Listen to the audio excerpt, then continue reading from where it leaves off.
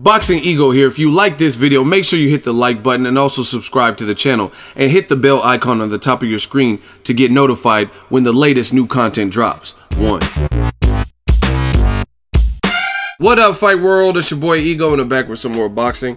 Make sure you smash the like button. Also subscribe to the channel for the latest and greatest in boxing. If you want to become part of the gang notification gang, please hit the bell icon. Shout out to the super chats, channel donations, Venmo, and the Patreon family. We are working now. HBO Saturday, November 25th at the theater, Madison Square Garden. It goes down. You have Sergey Kovalev, the Crusher, versus Vyacheslav Shabranskyy.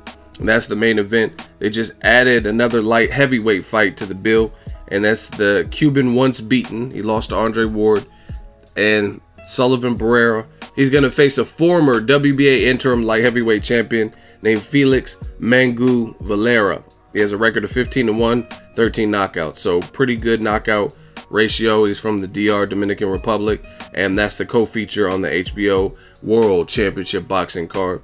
So shout out to Main Events and Golden Boy getting this fight done, and I'm looking forward to it. Main event, I want to see how Kovalev looks coming off of 2 losses.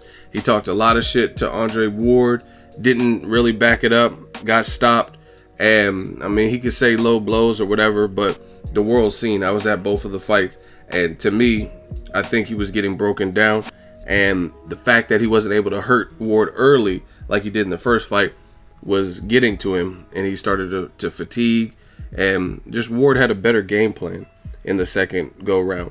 And see, this is the difference between, like, anyone can say anything after a loss, but this is why I believe what Team Ward said, because they said they weren't able to do road work because of an injury, and they said in the second training camp they were able to. Everything was cool, the leg was cooperative, and it showed because Ward looked rejuvenated. He looked different, right? And he also retired after that, saying it's becoming harder and harder to push myself with these injuries, and as a result, it's taken some of my drive, so I'm retiring from the sport. So his story kind of checks out to me all across the board, right?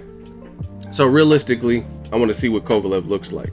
You know what I mean? I like them adding Sullivan Barrera to the undercard. I know they were trying to make Sullivan Barrera versus Kovalev. It couldn't happen. I don't think he liked what he was being offered price-wise for a name like Kovalev. But the good thing is when they stage him on the same cards, sometimes that's building a future fight. So hopefully the winner of Kovalev-Shabranskyy can fight the winner of Barrera versus Felix Valera. And again, I don't know too much about his opponent, but Sullivan Barrera, he's on a tear. He beat Shabranskyy already, and then he broke Joe Smith Jr.'s jaw and beat him on HBO. So if he gets this win, he's up for a big fight and or title shot. So a big check or maybe even a title shot. And I would love to see it.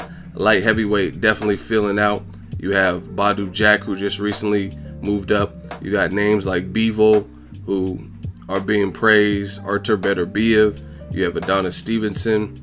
You have Vodsdik, right? A lot of names and a lot of names on this particular card. So let me know what you guys think. Sullivan Barrera, do you know much about his opponent?